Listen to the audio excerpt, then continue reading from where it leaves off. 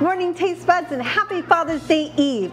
I'm Chef Michelle Bernstein and tomorrow is that one day a year that we honor dear old Dad. Join me today as I make a menu that says thanks for what he's done for us and the other 364. It's Father's Day fare today on SoFlo Taste. This is South Florida. It's where I live and work. I'm Chef Michelle Bernstein.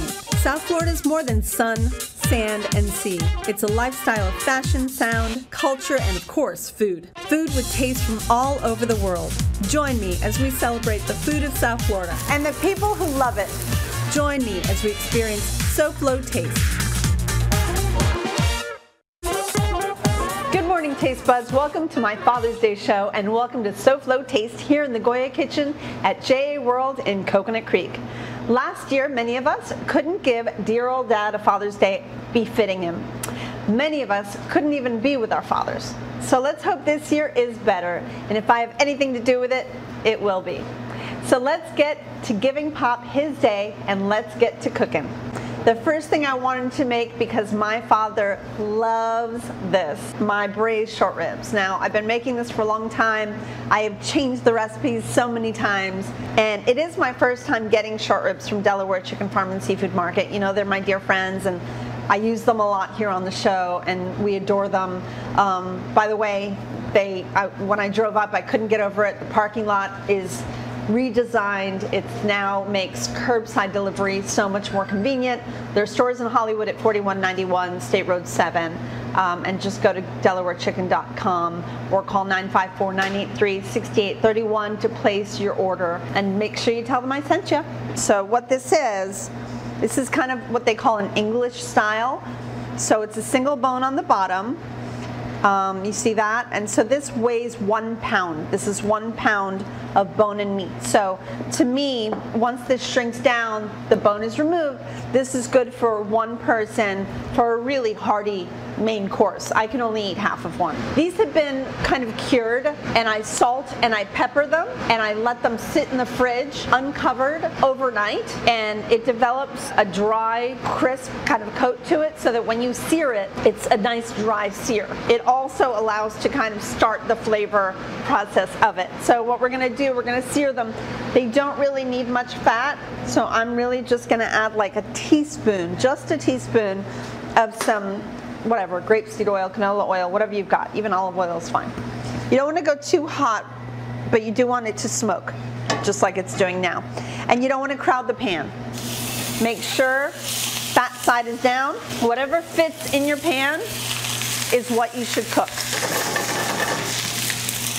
So I think in my pan that I have here, only 3 bones will fit. And you really want to get a good golden, crisp color and texture all along the rib. So you really want both sides of the rib, but primarily, obviously, the fat cap is really what we need to get golden brown. And already the smell of the meat is just glorious. So have a little plate or a little pan ready, because after we sear the meat, we're going to need room to sear the vegetables and to caramelize them as well. The caramelization of the vegetable is just as important, okay, almost as important as the caramelization of the meat.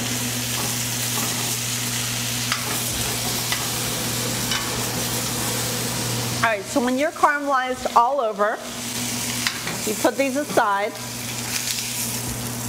for just a couple moments. And this is simple mirepoix. And mirepoix is onion, celery, and carrot. Mainly onion though. I would say about almost 2/3 of it is onion, yellow onion.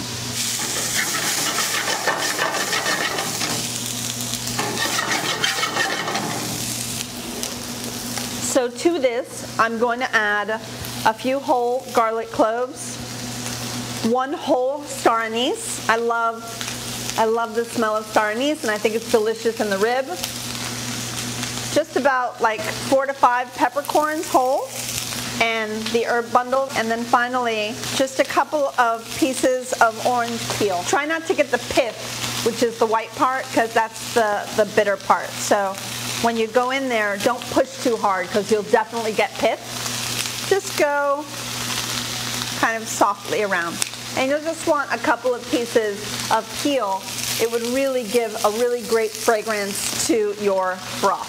So like I told you, I had already heavily salted and peppered the rib, so I am not going to salt this at all. To me, it has enough. And you can always fix the broth later and add more salt, but we really don't want to go any saltier because this has salt. It's going back in here. It's going to season our broth.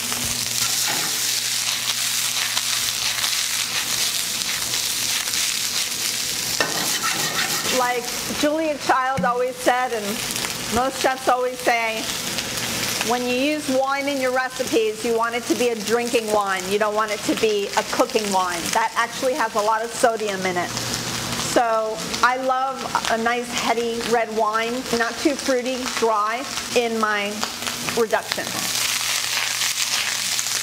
So once your vegetables are caramelized, add in the wine. All right, we're gonna let this red wine reduce almost all the way down. Come right back so I can show you what to do next. And of course, I have more recipes for you. Now, even if you don't see me wearing a mask, I'm the only one who isn't. But I'm keeping my distance from the rest of the Local 10 crew. And trust me, as soon as the cameras are off, my mask is on. Get vaccinated, SoFlo. Come right back. There's still more from the Goya Kitchen at J.A. World and Michelle.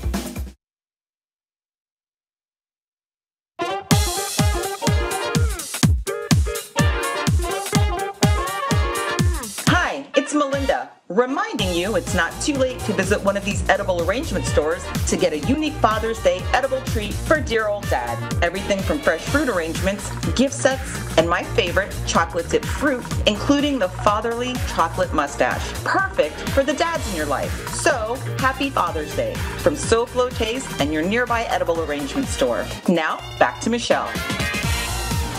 Welcome back to SoFlo Taste. As we always are, we're here at the wonderful J.A. World in Coconut Creek, a great place dedicated to our kids. For more information, go to jasouthflorida.org or call 954-979-7100. Now back to the food. All right, everyone, our red wine has reduced. I will now add beef stock or broth or chicken stock or broth. Then we put our seared ribs into the pan, and I will just give you one little piece of advice. You will be wrapping this in foil and putting this into the oven, and it will take 3 hours. Now, in those 3 hours, your liquid might reduce too low in the pan. So if it comes down more than halfway, I say just pour a little more liquid, cover it up again, and keep on going. And what you want is for it to be incredibly tender. And let me show you what you're looking for. So when you stick a paring knife into your ribs, it should go right in like that. No give at all, okay? You just want it crazy tender. Now it's up to you if you want to serve it on the bone or not. I'm going to actually take these ribs and place them on a sheet, because what you're going to want to do is strain the vegetables and of course herbs out of the broth. Be careful, because these are really soft and the meat will just slide. Look at this, it slides right off the bone. It's just gorgeous. All right, so let's place these over here for now. So I have a strainer set into a little pan right here, a little sauce pot. I'm gonna pour, now it's up to you. If you wanna serve it with all these little bits of vegetables, they're very soft, but I wanted it to be just a little bit more quote unquote refined. So I'm gonna put that saucepan right on the burner for just a second while we start showing you how to plate this beautiful rib. If you hate kale, then you can use sauteed spinach. Swiss chard is delicious. It's pretty much up to you what you want to use. And like I said, you can serve it on or off the bone. It's up to you. I mean, look at that. This thing is about to pop right off. So if you wanted to take it off the bone, just shake it a couple times and it will come right off of there. So place your rib down in the center of a beautiful plate, and then take some of this gorgeous reduction and pour it right over And look how beautiful that is. I think it's just such a lovely dish. So here are our braised short ribs over some sauteed kale. So the next dish I wanted to make for you is a perfect side dish for anything. In fact, I think I would eat this as a main dish too. We have twice baked potatoes today. So what we have here, we placed potatoes, and this is like against everything I have learned about baking potatoes. Normally I wrap up whole potatoes in their jackets with foil and I bake them. But that's too moist for a twice baked potato. So what you do is you place a whole Idaho or russet potato on a little parchment paper like this. You heavily salt it, a little touch of butter or oil, and then you put it in your oven and you bake it until they're very, very, very tender. And then you take the top, I would say like quarter or third off of the top, and then you scoop out the inside of the potato, but making sure that you leave, I would say that that's about a quarter of an inch of potato all around the inside to, you know, make it kind of safe. So let's scoop out. I would just kind of take a big old spoon and spoon just exactly what you want to remove from the potato, and the rest is left in there. And it makes sure that the potato obviously keeps its shape. So we are not just going to make twice baked potatoes, we're making twice baked cheddar potatoes today because Dad deserves it, right? So here I have the mash right here. Now you can do one of two things. You can rice it, you can put it in a ricer if you want a little bit more of a refined mash, or you can just grab a whisk and a little bit of hot cream. I'll pour a little bit of hot cream right over the top of them. But you don't want to add too much because you don't want this to be too loose. I'm going to go ahead and put a little bit of salt in there. Not much butter because we do have the cheddar, so this isn't even a tablespoon worth of butter in there. Very, very low heat because the potato can burn, and go ahead and whisk that together. So like I said, you can use a ricer if you want to. It would be a little bit more of a refined mash. You can use a masher, but I kind of like a whisk. It's an easy way to just bring it all together. So at this point, I do have the cream and the butter in there. Go ahead and add cheddar. Now this is a grated cheddar. You can grate your own cheddar if you want to, or you can buy it already done. All right, the rest of the way I'm gonna beat in with a rubber spatula. Come right back and I will show you how to make these absolutely stunning.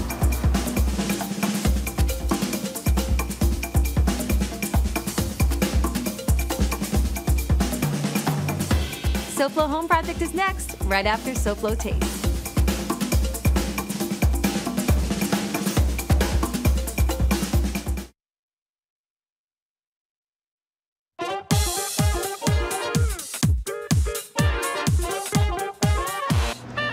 Welcome back to SoFlo Taste and Father's Day 2021. So nice to have you with us. We are in the midst of making something delicious. So this is twice baked potatoes. I've already baked and emptied out some of those potatoes, made a beautiful cheddar mash with cheddar, a little tiny touch of cream and butter, and of course just a little bit of salt.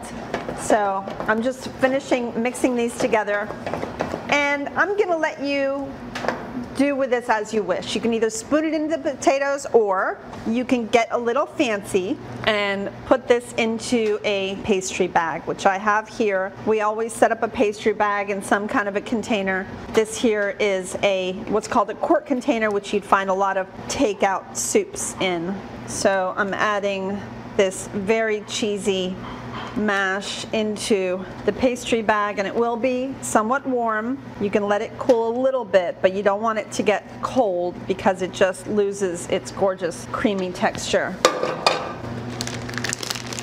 Scoop all that up, and I do have a star tip on this. You don't necessarily have to have a tip on your bag, but I thought I'd go a little bit old school and do a star tip. And I'm just going to go ahead and fill out the potatoes. It is quite warm, and I don't know if I'll be able to fill all the potatoes. This is interesting.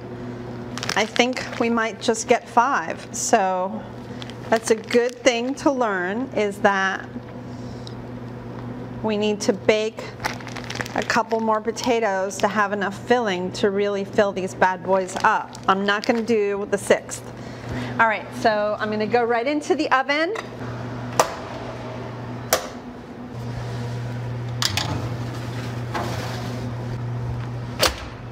And we're going to let those set for about 10 to 15 minutes. All right, so moving on, my dad and my husband both equally love apple crisps. So now that we have so many beautiful apples, basically all year round now, why not make a delicious apple crisp? And so I did just that. I added all kinds of different apples into the filling to have different not only flavors but also textures and balance of different tartness and sweetness. I've actually never made it with dried cherries before, and I saw them at the market and I kind of got a little inspired.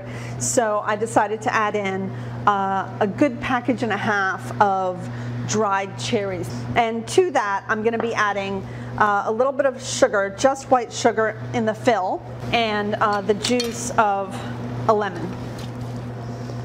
So there's 1/2, and then the other half.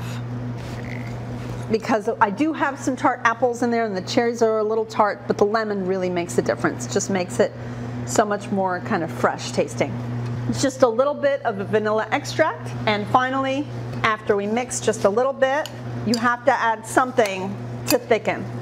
Good old cornstarch, which is what I did. I went very classic in this. So as it cooks, you'll want that kind of gooey, delicious juice, nice and thick. And I don't think a cobbler is done until the juices start running out, by the way. All right, once that's mixed, let's go ahead and start on the topping. My favorite. We've got oats, old-fashioned oats, some flour, both colors of sugar, light brown and white, and of course butter. So real quickly, to make the crust, you take your sugars and your oats and your flour, and you basically just mix that up really well. So you want to make sure that everything is really well combined and mixed before adding any butter to it. I've got little pieces of sugar in there. So I'm using my fingers because it's for my family, but there's really no better way of working in the butter than your actual fingers, because you do have a little heat from your hands. And so to really work it in, what you're doing is you're pressing the butter into the flour and sugar mixture in the oats, thus eventually getting a beautiful crumb topping. So I'll tell you what, why don't you come back?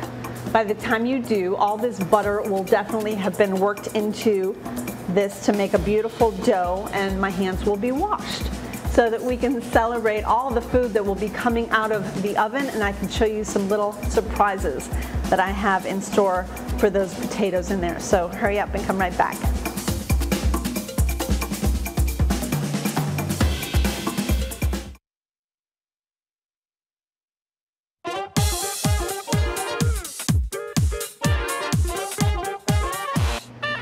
Welcome to SoFlo Taste and our Father's Day show. We are pulling things out of the oven, putting things in the oven.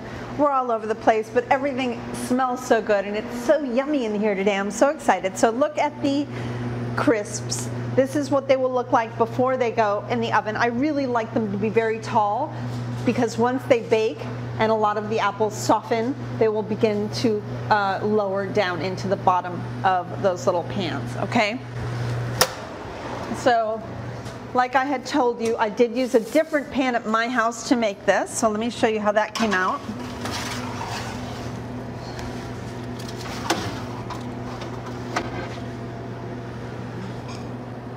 There's my beautiful crisp. And then, of course, our 5 out of 6 cheesy double baked potatoes. Let's go ahead and put those on a little dish. I'll show how beautiful. See how they've kind of caramelized on the top?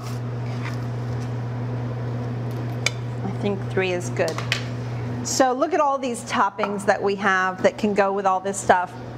I have a little bit of extra cheese, which is always a good thing for those that love cheesy potatoes. Of course, we've got some sliced chives right over the top as well. And then, of course, a side of some sour cream, and then bits of bacon are never, ever a bad thing for these. Just delicious. What a great Father's Day. And look how gorgeous that is. Yay! So thanks, Taste Buds, for watching today. I love our weekends together. Next week, I'll be wrapping up some falafels. I'll give you my recipes for some of my favorite flavorful fritters. Next week on SoFlo Taste. Up next on Local 10 is SoFlo Home Project. Joining me now is its host, design expert, Elena Kepra. Hey Elena, what are you doing today on SoFlo Home Project? Hi Michelle, good morning. So today we are exploring a home 500 feet up in the sky. Coming up on SoFlo Home Project, we take a look at one of the largest condos here in South Florida. Thank you, my dear. We'll be watching. So my Taste Buds, please be smart, be safe, and be well, and I'll see you next week. Mwah. Goodbye and good taste.